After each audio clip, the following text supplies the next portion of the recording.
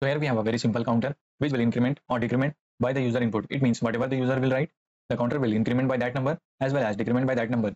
So here we have a simple code that is simply an input type that is of number with the event listener as simply on change. So this is used to grab whatever the user will write. So we will grab that with the help of event object. Then we simply have three buttons, one for incrementing the count, another for decrementing the count, and the last one for resetting the count. And then we have defined three functions. One will handle your decrement count, another will handle your increment count, and then this will simply handle your reset count.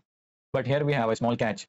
If we directly take user input and then try to increment C, it is concatenating it. It means whatever type of input we have, whether it is type number, text or any other type, it is simply treated as strings. And as you know, we cannot increment or decrement the strings. It will concatenate simply. So here we simply need to convert this string into integer. So we will do this with the help of parseInt method.